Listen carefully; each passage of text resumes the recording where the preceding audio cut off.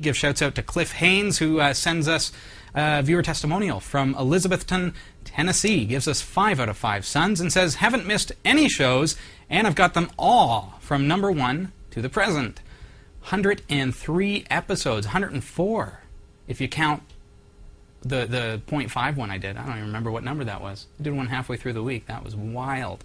Says, be careful when you upgrade Miro. This is a little word to the wise. Back up all of your Miro files. I didn't, and I lost all but a few, and I had to download them again. They are aware of this problem. So now we know why we were lagging the servers there last week, Cliff, because Cliff was downloading all the videos for every show for almost 2 years. Just kidding.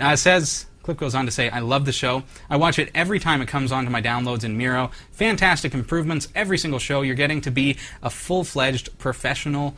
Kudos. From Cliff Haynes in Tennessee. Thank you for the message there, the viewer testimonial, Cliff. Appreciate it very much. Nice to know that you're watching the show through Miro Internet TV. If you're not familiar with Miro, it's a cool program that automatically downloads the show in 480p, at least up to 480p.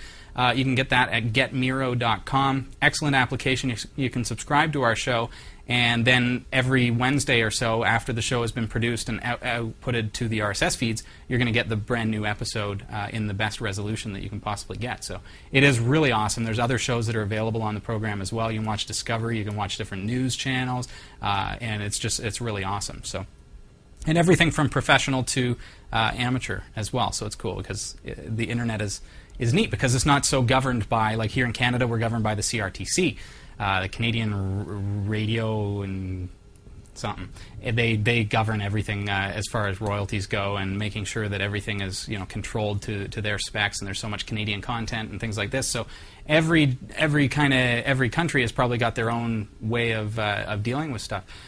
So with the internet, it's kind of wide open. So you can watch pretty much whatever is in Miro Internet TV. It's there for you. And it's there, it's freely accessible. So it's very, very cool. Lots of people in the chat room saying, yeah, Miro, definitely cool. www.getmiro.com.